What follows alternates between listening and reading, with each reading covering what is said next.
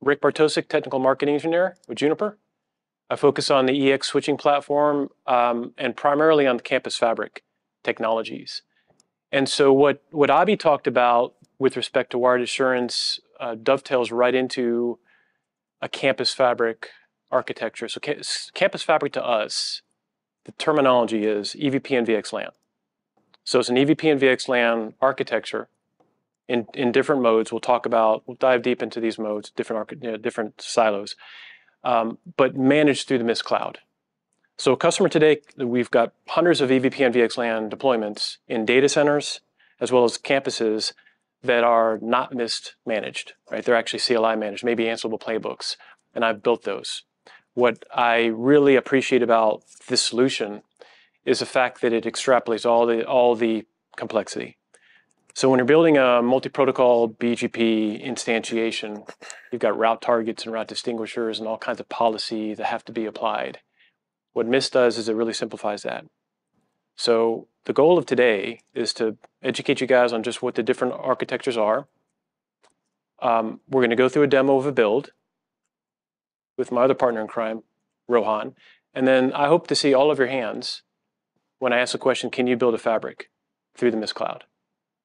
If you had, the VLAN information, if you wanted to isolate traffic into different routing instances, and you knew where the ports were connected, could you build the fabric? And the answer hopefully is yes. And if the answer is no, then we haven't done our job, right? So let's dive in.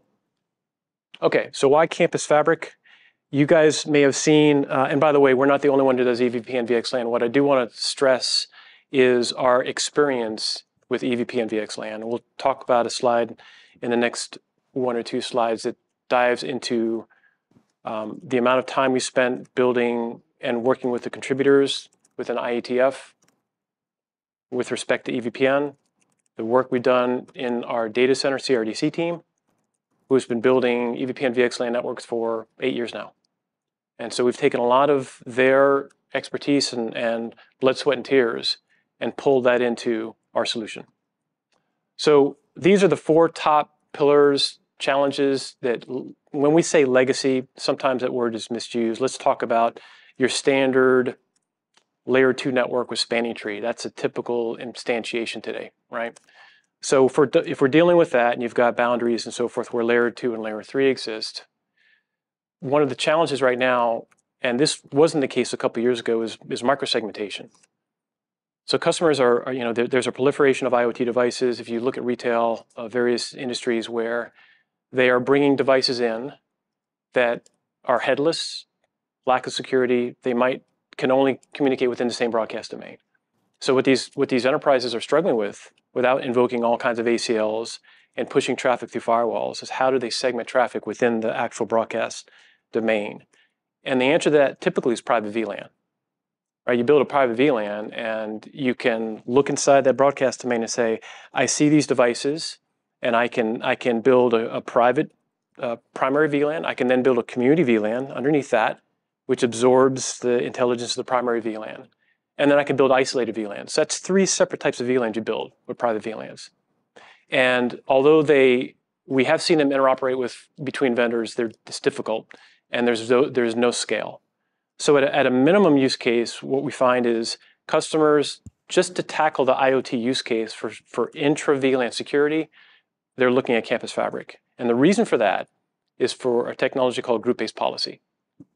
So group-based policy leverages the VXLAN header.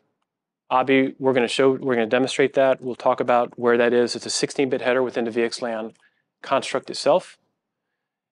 And we are one of the few, if only, vendor to leverage that true header, the actual GBP group-based policy header to ascertain how we want to tag traffic amongst various criteria and apply that across an entire campus fabric, whereby we don't have to pass traffic through a firewall. We certainly can if you wanted to segment traffic between routing instances, right?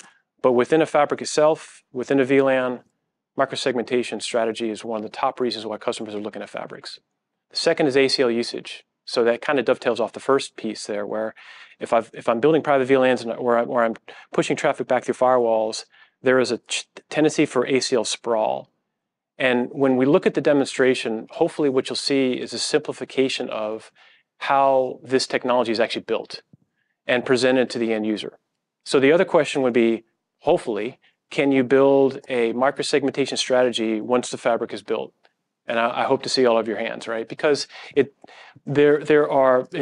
is very complex. This technology is extremely complex under the covers. When you're building EVPN VXLAN, you're worried about VLAN to VNI mapping. You're worried about scale. You're worried about, okay, wait a minute now. So I'm learning a MAC address off a port, but now I'm taking that MAC address and I'm tunneling it across the network.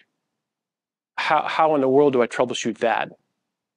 And that's where Mist and Marvis come into play. Yes, question. I was actually going to ask about that because one of the reasons because VXLAN might be pushed away by some people in the enterprise is because, yes, it is technically deployable and it would bring a plethora of benefits, but who's going to manage that? Right. Because then you would need a bunch of knowledgeable engineers just to do even level 1 troubleshooting, because not everybody's going to understand VXLAN right up the hood, or VGP, or why is this MAC address here, and why is it flopping, and this type of stuff. Yep.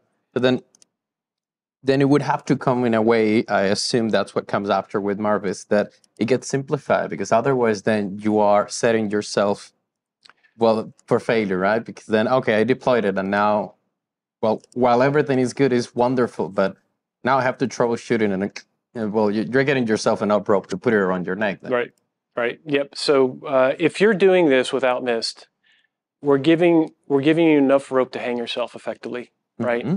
And I've deployed these fabrics, so I've got quite a bit of experience and appreciation for what Mist does. So first of all, the deployment of the fabric, we're gonna show that, and the whole idea is there to extrapolate the complexity away from the build, assuming you've got your basic information in front of you.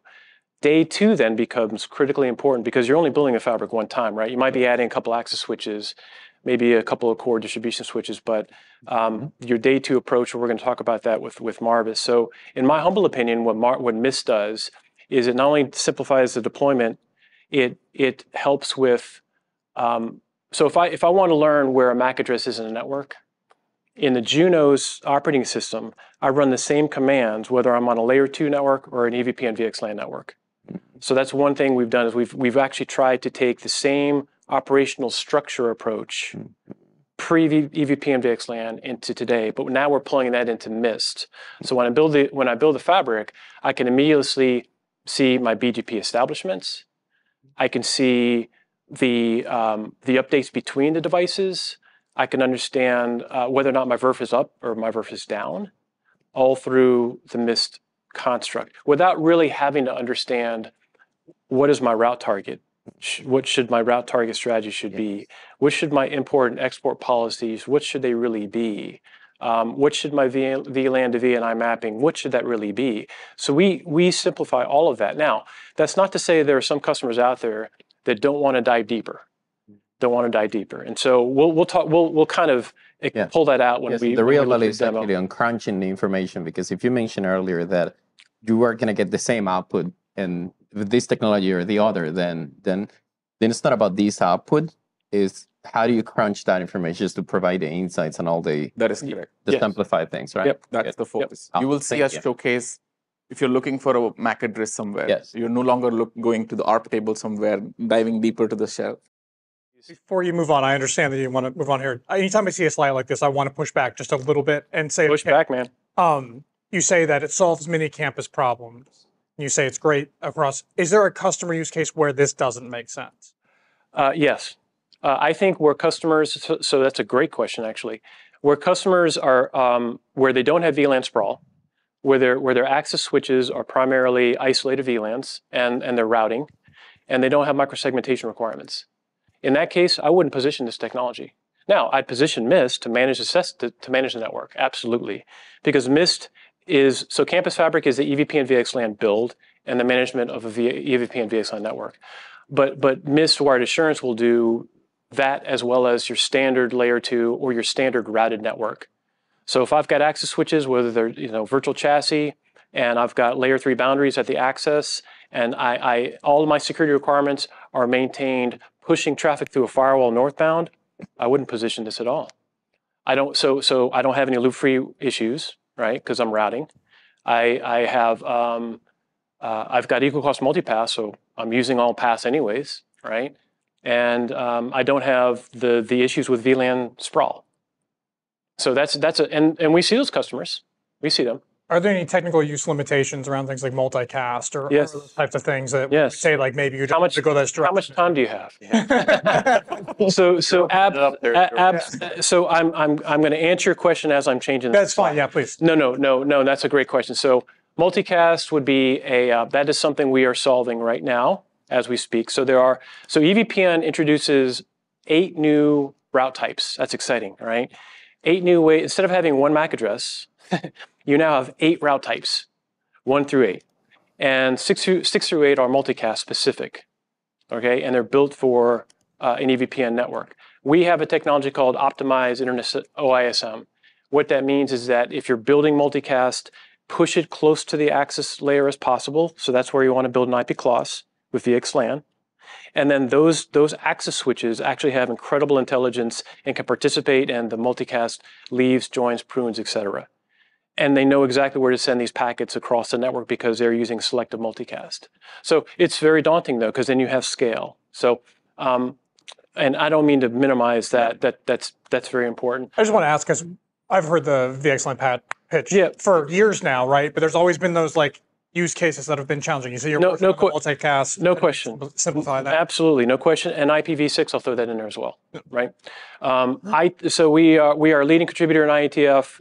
Many standards we've deployed, you see this here, and once again, I can't stress how important it is that we've taken what we've done in the data center world. There's a lot of pull in from data center into the campus piece, Anycast addressing, MTU sizes. You wouldn't believe the different MTU sizes you can have in a network with jumbo frames, right? So we've taken all that stuff and minimized it. We don't ask the question, we just do it in the background for the consumer.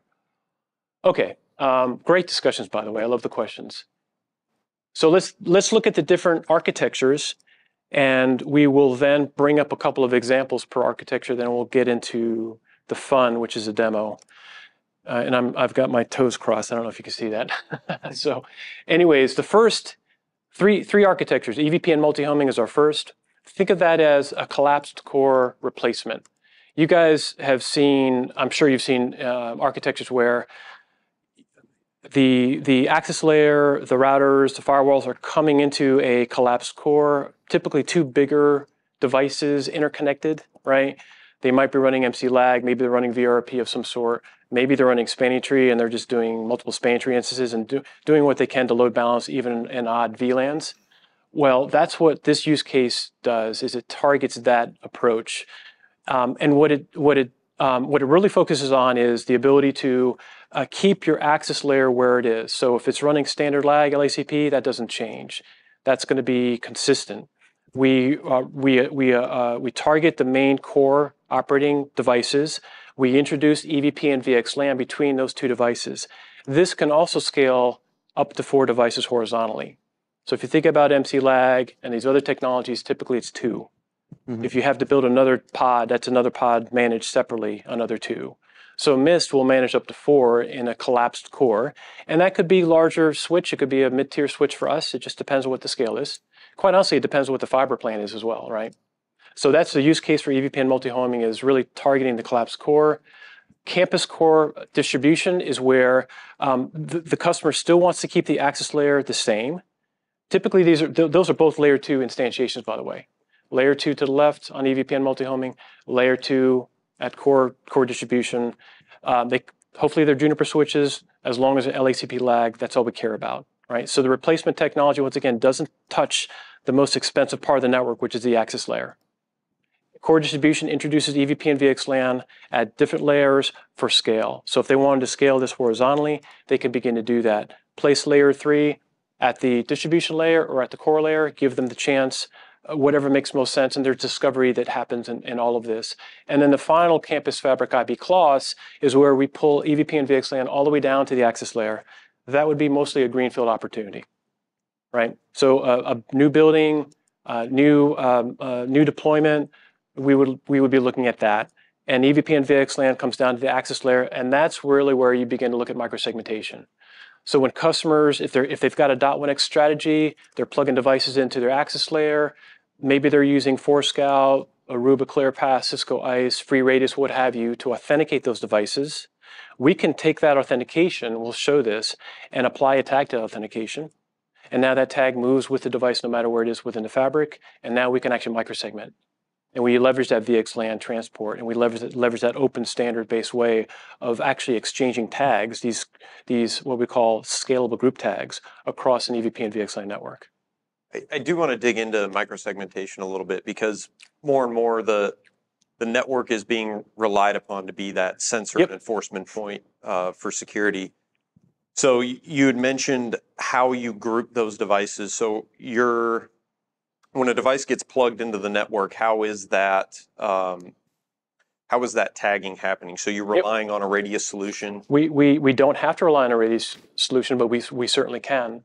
So let's say you've got Forescout somewhere in the core of your network, right? And so the Juniper switching architecture, which would be either our 4100s or 4400s, would have a handshake already with that Forescout device. So when a user plugs in, right, that radius authentication method would get past Forescout. Forescout would authenticate that message within their database. They'll actually have a group-based tag applied to that group or to that supplicant. Okay, and that's a standard AVP, a standard radius attribute value pair. That information gets pushed back to the switch. Now the switch says, for this MAC address or this IP address or this VLAN, I'm going to apply this tag. And now that tag is commensurate with that user no matter where it's located within the fabric. So traffic within the fabric, within the VXLAN construct, we use that tag to police traffic.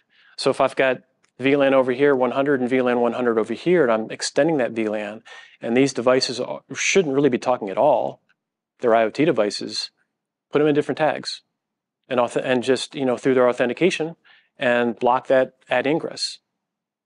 Okay, so to take that a step further, from what I'm hearing, we have options of either ACL or tag-based. Yes. As far as, and I'm assuming the ACL enforcement is at packet ingress into the switch. It is ingress. It could be ingress or egress. Most people are going to choose ingress. Yep. Okay. In tag enforcement, can you do tag enforcement at ingress? Or Yes. does the packet have to travel? No. Tag enforcement at ingress. Yes, sir. Interesting. Okay. Yep. Thank you. Yep. And that's important because the fabric is a BGP fabric. It's a multi-protocol BGP fabric, right? And so we use things like BGP communities to instruct the far end device, hey, here's a tag, right? We're using things like type 5 prefix routes. So we're using the standards already there. We're just leveraging them to share information across the devices. So when you think about interoperability and EANTC, you guys are familiar with EANTC?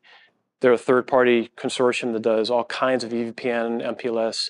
They pit the vendors against each other, right? Not in steel cages at all, but can your stuff talk to this vendor? And we're always pulling back the curtain, exposing what we're able to do through a standards-based consortium. So I'd go there to validate what I'm saying here. So you look confused though. I mean, are you good? No, I'm comparing with other platforms and where to handle that enforcement point, because to me, traditional network security, you want to drop that packet as soon as possible. Absolutely. Why let it travel? No question. Why let it travel through the network if it's just going to end up? No question. Yeah, I mean, for egress enforcement, so the reason why you do egress enforcement, just since we're all friends here, is scale. Right. It scales much higher. Ingress enforcement requires more, typically TCAM instantiation, but it's absolutely preferred. Because you need to pull down that full picture to know what devices. You need to know all your devices, source and destination. That's right. Or your tags, sorry. That's right. But I think that would be better than letting the traffic go to the other side of the fabric, wasting bandwidth, so you can drop it on the other leaf. So like I said, there's somewhere else. Nothing's for free, right? Right. So if I want to tag ingress and I want to enforce ingress, which is what I prefer to do, then there's a scale. These are all standards, right? We're all using for the most part the same Broadcom chipsets, right? For the most part, we are, and they all have the same scale limitations. So discovery is important. When we talk to customers about microsegmentation, it's very important to understand the differences between ingress and egress, just from that perspective.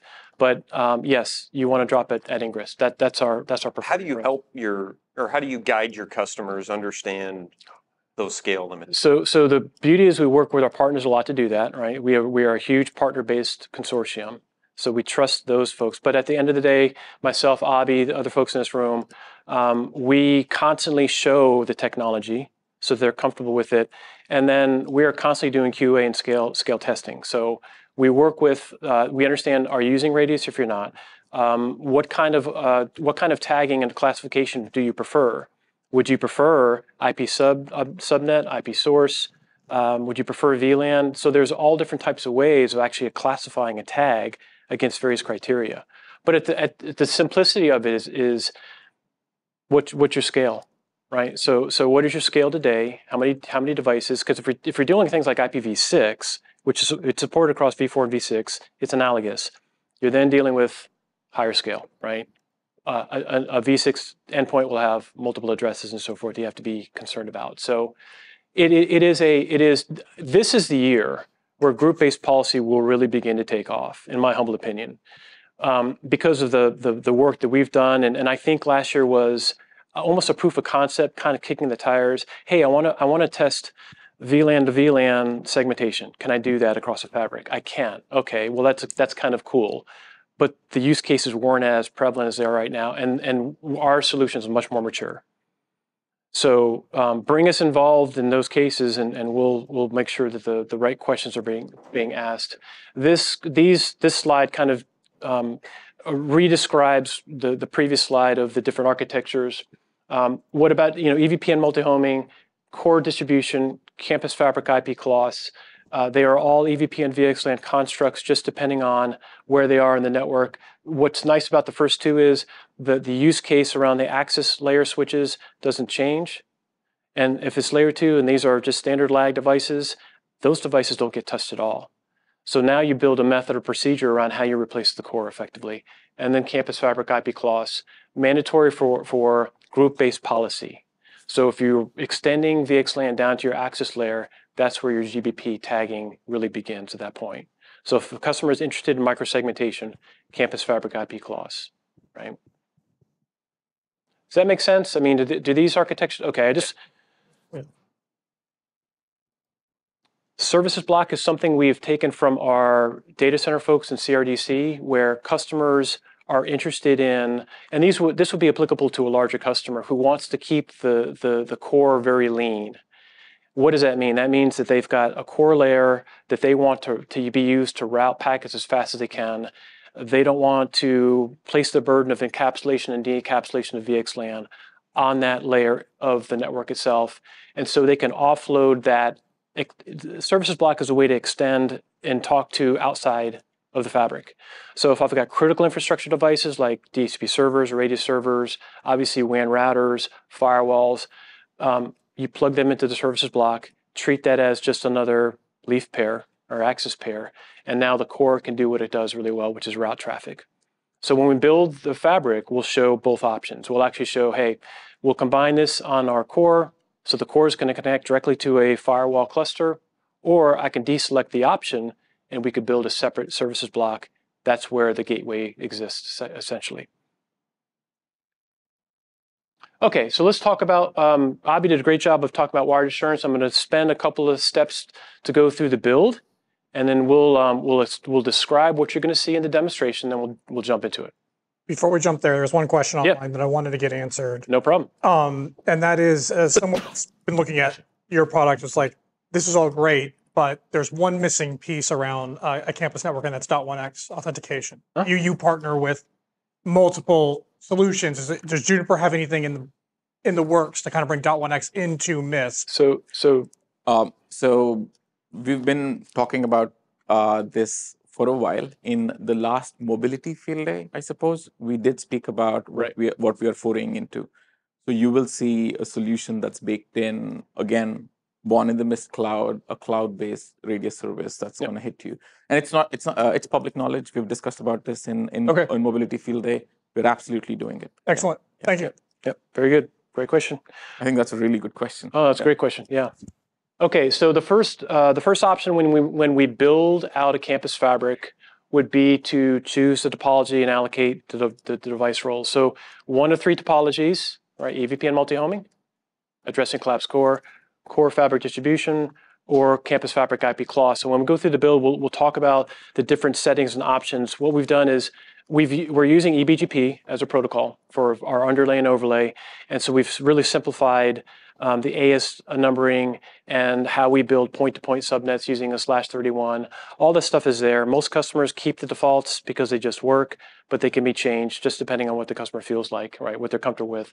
And then we select the devices and where they're positioned within the build. In a 5-stage Clos, which is what we're going to build, we've got 2 core devices, we got 2 distribution devices, and we're going to originally build 1 access layer, get that operational, and then we'll add a 2nd access layer and make sure we got full routing, right? All that's done really within the first step.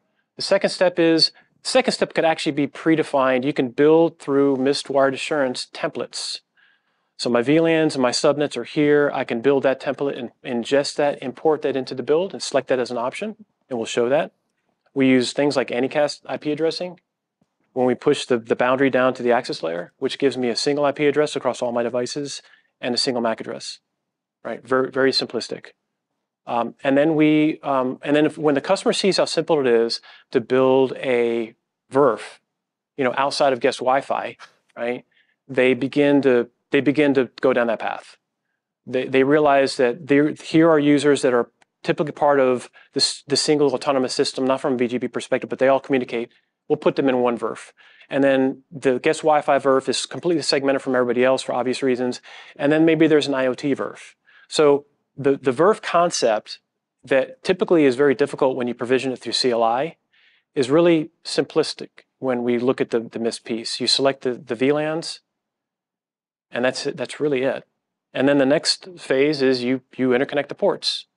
You connect the adjacent layers together, and the telemetry through LODP will tell you whether those ports are the correct ports or not. So when we build the system, EVPN Insights will pull all that telemetry in. We'll see that the fabric is built, green is good. If there's red involved, the BGP peer is down, and it could be down because we actually chose the wrong port. Or port 1 is connected to distribution 1 when actually LODP is telling us it's distribution 2. So that's part of the 3rd step, and the 4th step is just applying the intent. Apply the configuration. So the build is relatively straightforward. If you had basic information, VLANs, subnets, whether you want to introduce routing instances, and then the port interconnects, that's really all you need to build the fabric. One thing we wanted to emphasize as part of that build out, honestly, is those questions that were asked there are all things that campus administrators do today. We did not want to introduce anything that is not new or all the constructs that I spoke about. We wanted to keep it to a point where how can we migrate an existing campus in traditional base routing into EVPN VXLAN easy without with the simplification. So the questions are all things that you do today with your existing campus. We're not trying to stump you, right? They're relatively straightforward questions. So spend just a couple seconds on this slide, and then we'll jump in to the demonstration. It just greatly simplifies the EVPN VXLAN build. That's really one of the great benefits of Campus Fabric. It reduces the complexity in how the technology is built. MTU optimizations you wouldn't believe. So if you look at an underlay, that's an MTU setting. If you look at a bundled Ether interface, that's a different MTU setting. If you look at the layer 3 boundary, that's a different MTU setting. And these are all settings that we've taken from our experience with data center builds. So all of that information, Anycast is another one. All that information is pulled under the covers when we build it through the fabric. So multi-homing addresses the collapsed core piece, microsegmentation through IP Clos. When multicast is introduced, we recommend an IP Clos as well to push the layer 3 boundary close to the access layer, right? So we can participate and spare the fabric, multicast traffic. Layer 3 boundary at distribution layer is another option where if we're dealing with scale, where next hop addresses are very high, maybe we push the layer 3 boundary from the access, typically a smaller platform, to the distribution model, right? So that device, which is higher performing, is going to have higher scale. And so those are kind of questions that we kind of ascertain through discovery, right? Give us a sense of where you are today, where you want to go in 3 years, 5 years, use cases around security, use cases around scale. Those are very important to kind of peel back the onion on. And then when we talk about our build, there are two ways you could build a fabric. One is on a site-by-site basis, right? I'm on my site, Santa Clara Hilton, I'm going to build a fabric. Good. Or I can build an organizational level approach where that works well for larger campuses, universities, where they've got a core layer, and then they build multi-pods. So those pods are all connected through the core layer, and then the core layer jumps off to a firewall or what have you. We're gonna show that in our build, the organizational level. Do you need that organizational level fabric to be able to pass those group-based tags through the sites? It could be any one of the builds we do. So it's got to be a campus fabric IP Clos. Okay. Right. So VXLAN down to the access, but it could be a site build or an org build, irrespective. Okay. And then I have to talk about our platforms, right? I'm part of the EX switching platform. I've talked so much about Mist today because I love Mist. But these are the platforms that we manufacture. Industry leading. Last mobility field day, we introduced the 4100. So that's a really, really solid access layer switch, fixed form factor, PoE. The 4100 and 4400, which is the other access layer switch, is incredible amounts of telemetry. So flow-based telemetry through the Broadcom chipset is something that we feel we differentiate ourselves on.